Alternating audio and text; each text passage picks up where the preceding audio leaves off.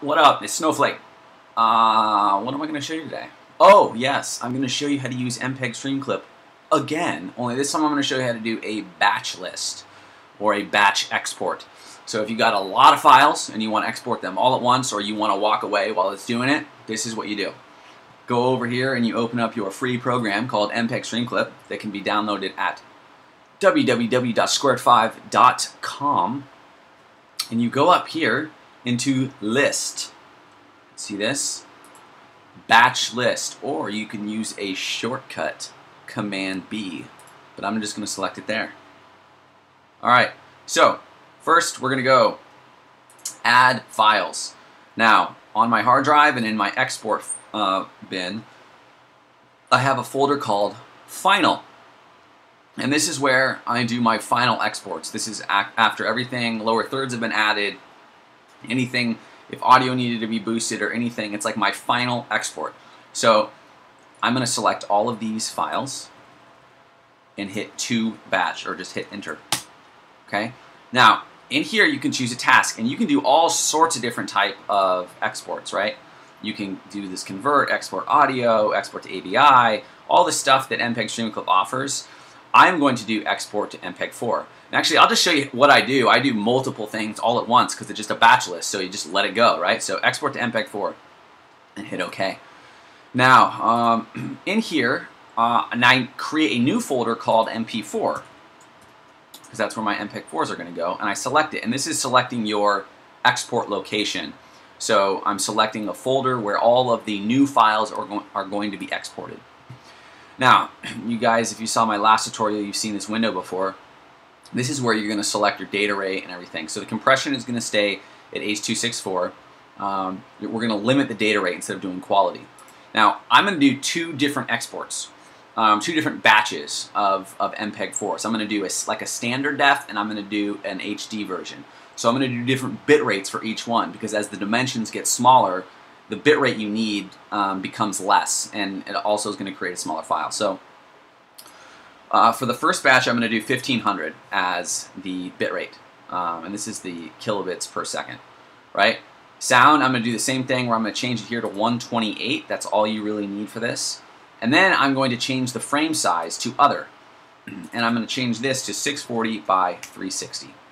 Okay, and that's just like a smaller dimension, standard def window. Okay, now in here, after I've done my export, all my exports are using the reverse telecine option in compressor. So I also have a tutorial on that if you'd like to check that out. But what that means is my final QuickTimes that I'm exporting are all 24 frames per second. They're no longer interlaced, they're all progressive. So I deselect this, so because everything is going to be progressive. I hit to batch, and it lists everything in my batch list. Now I'm going to go back and do the same thing, only this time I'm going to do settings for HD MpegStreamclips, because I also have to do that. So I'm going to go select the same files in my final folder, hit to batch. Now I want you to notice this option. If you were selecting multiple files from multiple different folders, and you had to go back multiple times and grab them, you can use this box that says use previous folder and settings, and you just check that and hit OK, and it adds all those QuickTimes, and it does the same setting that you had just set up, and it exports them to the same location that you chose before, so that MpegStreamclip, that MP4 folder. So it's a really cool tool to use just to speed things up. For this, I'm changing the settings, so I'm just going to hit OK and not have anything selected. I'm going to select the same location here, only now in here I'm going to create a folder called HD. And really I should have created a folder in here called SD for the last batch, but I'll just change that later.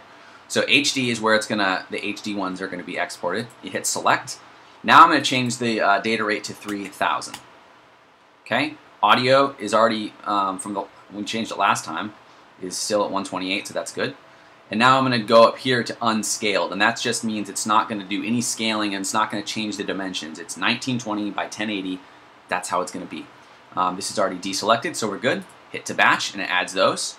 And the last thing I'm going to do is I also like to extract the audio from the QuickTime, so I have just audio files. And first I will make that an AIFF file, and then I'll later change that to an MP3 through iTunes. I'll do that MP3. But anyway, so in here I'll go and select the same QuickTimes again, to batch, This time I'm going to change this export to MPEG 4 to export audio. I'm going to hit OK. I'm going to create a new folder in here called AIFF. I'm going to hit select, and here is my format. And you can choose different settings in here, but I choose the AIFF. Stereo, audio, I just leave everything the same. To batch, there you go. That's it. You hit go, and it comes up with your little progress bar here. And this could take a while. You know, this could literally take a day because there's so many files in there, and they're really long files. So it will take a while. But the great thing about it is you can go to sleep, you can go off and do something else, whatever you want to do, and just let it go. So I hope this tutorial was helpful. If it was, make sure to like the video, comment on the video, and subscribe to my channel. And then check back later for more tutorials and tips on Final Cut Pro, Compressor, and Apple Motion. Thanks a lot.